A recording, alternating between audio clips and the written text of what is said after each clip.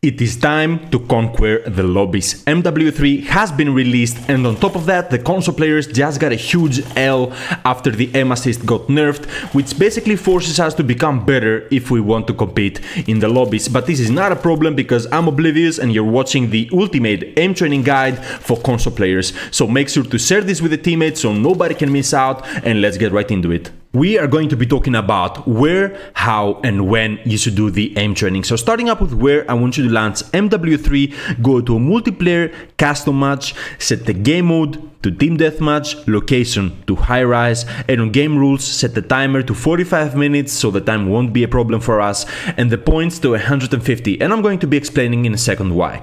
After that, go to team 2 and add 8 recruit bots.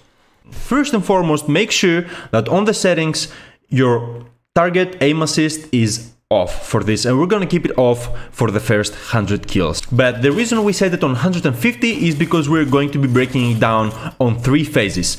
On phase number 1, for the first 70 kills, I want you to work on your centering. So make sure that before you shoot any target, your crosshair is looking directly at him so that all your shots will be accurate. I don't want you to be shooting anywhere near the target and correct your aim as you're shooting. It's gonna take you double the time to learn. So make sure that before you shoot any target, your crosshair is centered. On phase number 2, we are going to be doing the same thing as we did on phase number 1, but this time we ain't going to be aiming down sights. We're not going to aim down sights, and we are going to do this for another 30 kills. So basically we're going to be getting closer to the targets and try to be as accurate as possible when shooting from the hip.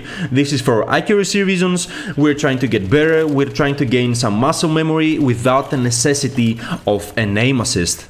And lastly, for phase number 3, we're going to be mixing out phase number 1 and number 2 for the remaining 50 kills, but this time with our aim assists on. So basically we're going to go for both hipfire shots and ADS shots for the remaining 50 kills. These are the guns that I'm using on this training guide, if you guys feel like copying them. And now on the final question on when you should do the aim training. Well, take my advice and do this every day at least once before you jump into a public lobby. And even if you get to a public lobby and you start feeling sloppy, then just get out, do it again once more and jump back in, just so that you can gain your pace back.